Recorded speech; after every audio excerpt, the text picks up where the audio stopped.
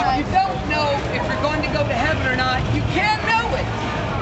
If you believe what God said, you can know it.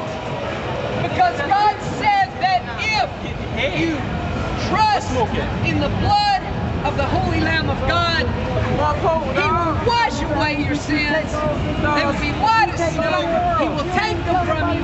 He'll separate them from you as far as the east is from the west. He will remember them no more. You know, God says, look at the mirror of the law. Did you look at a mirror tonight before you came out? You did not. Do you ever look at a mirror? She looks fine. To make sure that you're presentable. Right. Like if you have a job interview, do you look in the mirror? Yes, you do. To make sure that you don't have a stain on your shirt. That you're going to be presentable for this person who will weigh judgment whether or not to hire you.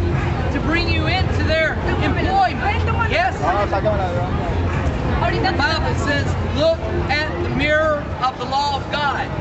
Do you know what the mirror of the law of God is? Miss, do you know what the mirror of the law of God is? Well, it is the mirror that shows you the inner parts of your heart. The mirror of the law of God, folks, shows us the inner part of our hearts. What it is the Ten Commandments. Look at your heart and see if you're going to be presentable before God on the day of judgment.